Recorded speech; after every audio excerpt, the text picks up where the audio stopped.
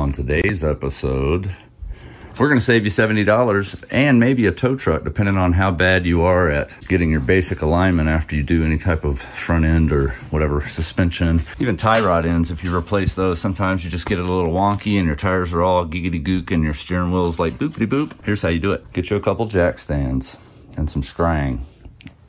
Get you a jack stand all the way out behind the rear wheel and all the way out in front of the front wheel. And we know that, well, you should know that your rear axle is square to the body, meaning it's, you know what I mean. So if you measure a string from these 2 points, the rear of the wheel out to the string and the front of the wheel out to the string, and let's say it's both 6 inches. 6.5.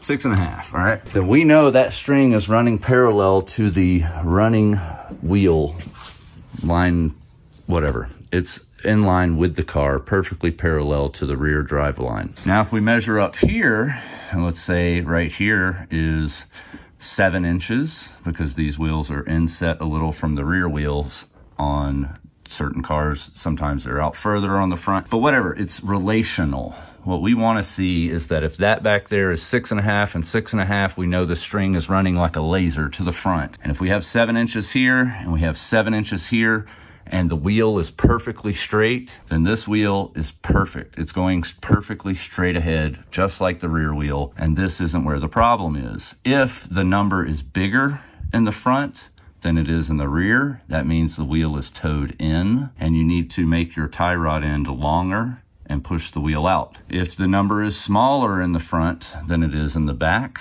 then your wheel is towed out and you need to shorten the tie rod until it lines up. To shorten the tie rod, you literally just disconnect the nut, put a wrench on this inner right here that's got the little kind of thread looking stuff on it, and you turn that inner tie rod, pulling the tie rod outer towards the center of the car or pushing it out away from the center of the car. That's literally all it takes to get your car aligned, at least good enough to go down the road straight, so you can get to an alignment shop that'll put an actual laser on this and make sure it's lasered perfectly. But this is how it was done for literally decades. Every dragster, gasser, every one of them did this. Before there were lasers, there was string. And this is how 99.9% of all the buildings in the world were built, with string. So good luck. Like if you like, subscribe if you want to see more. And as always, Keep on modding. That's right, brother.